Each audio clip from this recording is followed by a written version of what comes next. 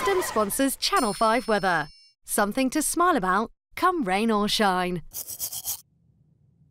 Hi, I'm Sian Welby. Well, of course, it's been a very stormy start to the week. The worst of the weather is over, but of course, we're still dealing with the aftermath.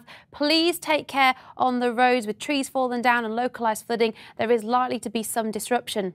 For the rest of the week, then, it's looking cool with a mixture of sunshine and scattered showers. And speaking of showers, there's still quite a few around this evening, mostly in the north and the west. Some of these will be heavy, perhaps even thundery as well. Now, overnight tonight, that onshore breeze will continue to generate showers in the north and the west, but further east it will be mostly dry with some clear spells. And tomorrow morning, a rather chilly start, but these temperatures, we would expect them for the time of year, so nothing unusual. Heading into the afternoon then, and generally speaking, it will be a much drier day. Northern Ireland at lunchtime seeing a little bit of brightness, temperatures there in single digits. Across Scotland, you've got more of a mixture of cloud, bit of rain in the west, bit of brightness out towards the north and the east. And the same goes for these North Sea coastal areas here. We're starting to get a bit of brightness developing amongst the cloud, but watch out, there will be the odd shower.